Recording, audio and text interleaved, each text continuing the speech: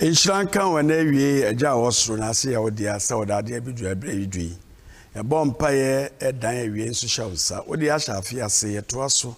In himself, Jane, a we answer some Becca's at Trebio, yes, with him. Yet the radia say, and we be him so that they are chaying. A we answer to us so, and a Fia shall say near him so, Yakoponi ever call.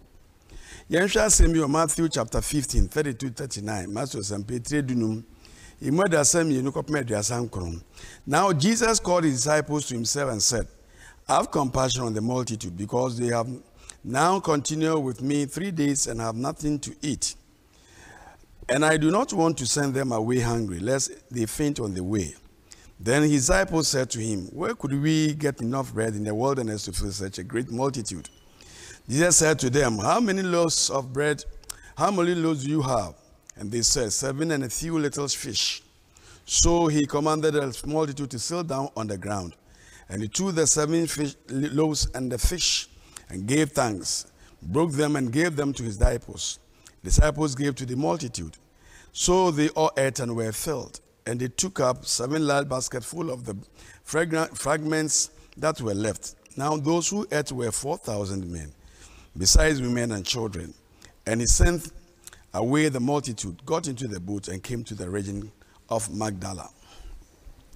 Na Yesu friend esuafo ne se won se nkrofukwu yi ni me mobo mbafu ye me mobo se wotena me nchen atoa so nansanie na woni bibiara wodie nanso me mpese migya won kwan na wode ye fumpan kro na okototoba ha awokwan mu na esuafo ne se no se ehin na ebenya pa no a ebeso nkrofu pi se wo anwea prada da so ha na Yesu si won se panu ahen na mo na wo se enso ne mpata nketewa bi na ohye nkrofu akwaku no se wontenat na fam na ofa panu so ne mpata no na odase na obubu de ma asuafo no na asuafo no so de ma nkrofu akwaku no na wonyina di me na wotasita semprompro akase aka no enkantansu mama na won awodi ye no ye merema mpim nan a won kan ma ne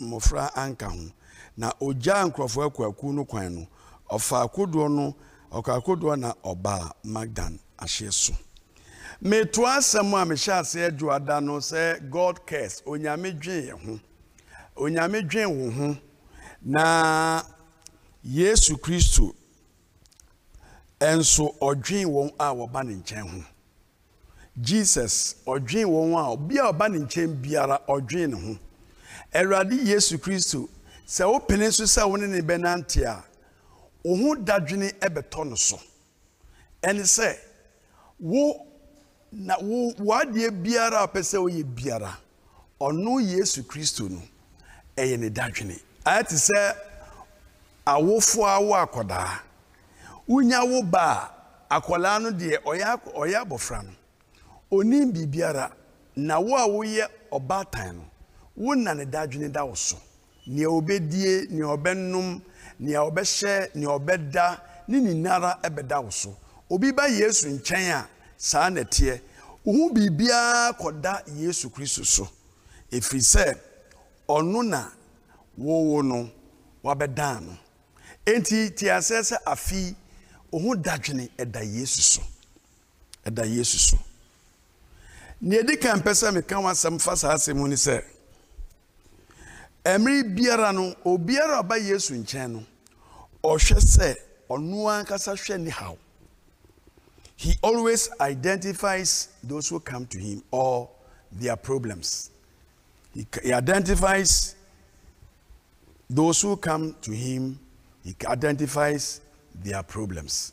Obi oba ni nchen biara no Erade no a usansa wo hu dadwenda no sunti no wo haw ono na ohwe wo haw anasa ohwe so be hu no haw wo hwe yimu eduasa minu ne kan na Matthew sampan no a osina Jesus called his disciples to himself and said, I have compassion on the multitude, because they have now continued with me 3 days and have nothing to eat, and I do not want them to go away hungry, lest they faint on the way. Na Yesu friend esuafo ne se won se nkrofo krakro yi ni ye me mobo se wotna me nchen atoa so nansa nie na woni bibiara a wodie nanso mempese megya won kwan na wode yefunumpan kro na wankototo ba ha okwan mu Yesu se oba ne nkyɛn a ɔma wonkɔ sara ɔbɛhwɛ sɛ wo no wade hiade ɔde bɛma wo na ɔde akɔ sɛ Bible say Yesu Kristo se ɔma wo aduane adi a na ha no ne Yesu ka no ane sɛ oba ne nkyɛn a honam mu wasetere mu ade Awurade se ɔbɛhwɛ no wayɛ ama wo na ne tie ne sɛ ɔno na ebedi kan ahwɛ. He identifies it. Enye wumpo enuanom sɛ yɛtena onyame na enasi yosi nipa no ne matena nansa. Awurade nim sɛ wɔn aba ne nkyɛn. Wɔn nkɔ baabi ara. Wɔn mfiri ɔno Awurade akyi nkɔ baabi ara. Wɔn atoa so nansa. Wɔn nsɔre ankɔ nante. Wɔn mfa baabi ara. Wɔn de wɔn si Awurade wo nkyɛn na ɛwɔ. Enti no ema onya Awurade nsusu ka sɛ matena me nkyɛn de a ene me hunu sɛ ene na ɛkɔm dem. Me hunu sɛ mo nsɔre nkɔpɛ aduane ndiye. Enti kɔm dem. Enye wo mo na ka kyerɛ Yesu sɛ kɔm de wɔn. Enye wo mo na ka kyerɛ Yesu ompɛ aduane adi. Yesu na hunu sɛ mo pɛ aduane adi. Enuanom sɛ wo betena Yesu nkyɛn a ɔno na nim ne ha wɔ. Enye wo mpo na wo be ha wo ho abisa no. Afi se no Yesu tena yi a enye ye ne ye kosre no enye ye ne ye koka onu nim ne yi ayen enti Yesu Kristo enna osori ye se me hu ne se nkrofo yi kom di won nti mo me yempa aduane ma wondi. He identifies our problems when we come to him. Enti afi se okone wo ba ne nkyɛn dia to bo ase obehunu ne ha wo obeyama. Today bi owa ye bi se neme hunu keke afi we enye sa na tie o se obisa won se e de na mo na me mfa mankofo se e kom di on me mpese wo mkosa Yesu se on pese afi wo benante e wo e kom mu on pese wo benante wo se madihiade mu afi onu ankasa odwene hunti obeyama. Ne tosumyenu imu ediasa miensane dianan ediasa na 33-34 say then the disciples said to him, where could we get enough bread in the wilderness to fill such a great multitude? Jesus said to them, how many loaves do you have? And they said 7 and a few little fish. Na suna fo say ehin na yebenya pano a ebeso nkrofu pii say wo anwea pradada so ha. Na Yesu si won say pano ahinamo na wo say nson ne mpata ketewa bi.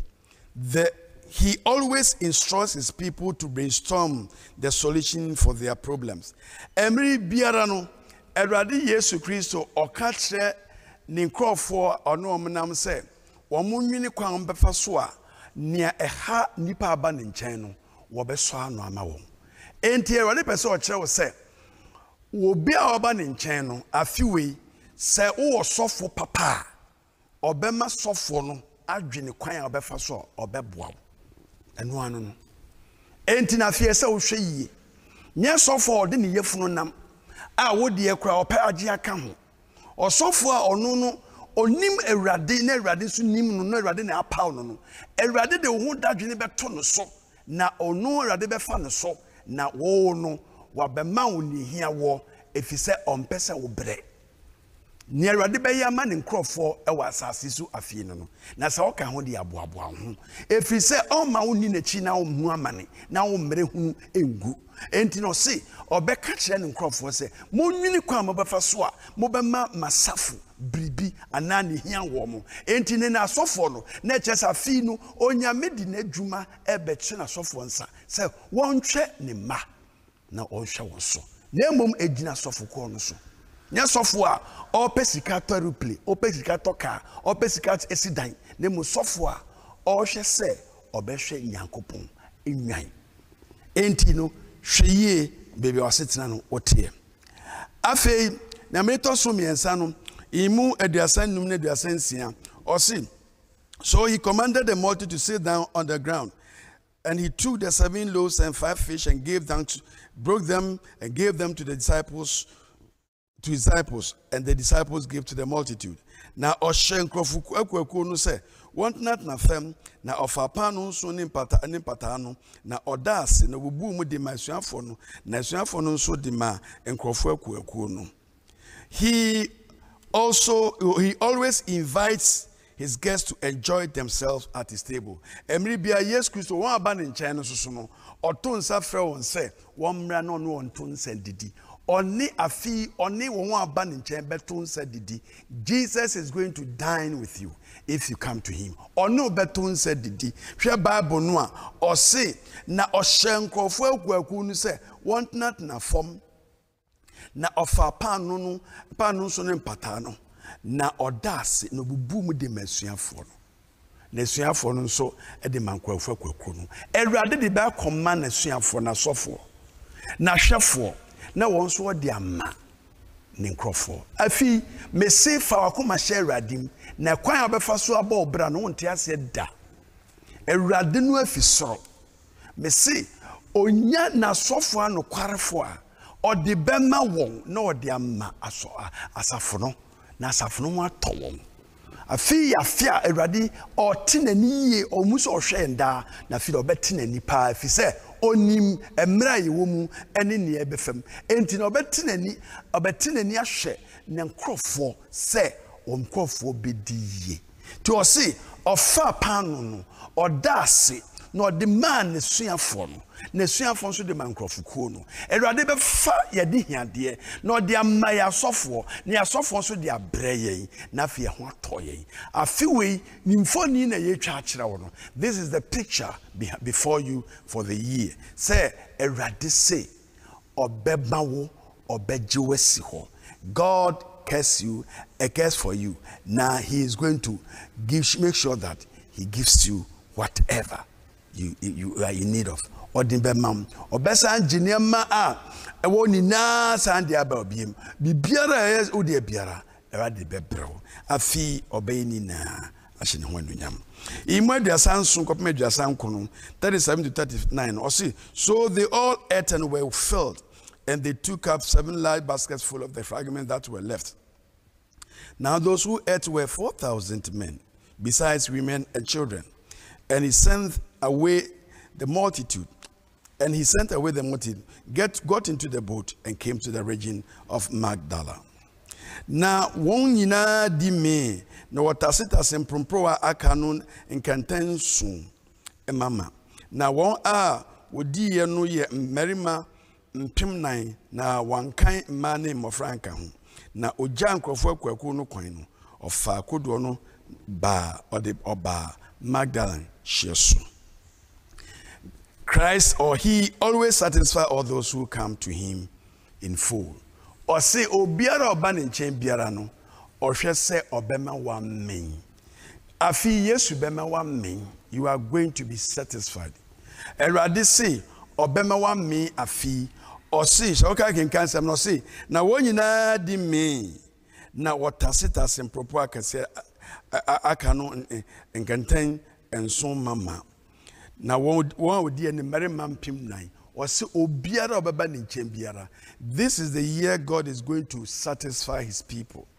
I fear Awurade man in nkrofo ebo ato yem obema wa men Awurade bema wa men afi efisa odwen ho sa oba ni nchen a ono Nyankopon no a na be hunu wo haw Yesu na be hunu haw na obeya ma sa oba ni nchen a ono Awurade Yesu Kristo no a behwe se obema ne nkrofo ama wo ne hia wo sa oba ne nchen a ono Awurade Yesu Kristo no obeto nsa no no wato nsa didi so oba Awurade Yesu nchen obema wa didi ne wa men afiwei Awurade beji esi ho Awurade bema ye ho atoyen fa ho bo Awurade ho na ho njo afi fa ho ma Awurade yie na nea owo biara omfani na ma afi mi gyina Nyame asem so pa ni nhira ma wo se Awurade ma ne waka ni na mra mu ma wo na afi we enya afia wobɛtumi aka sɛ hallelujah ɛnka Awurade din. Amen.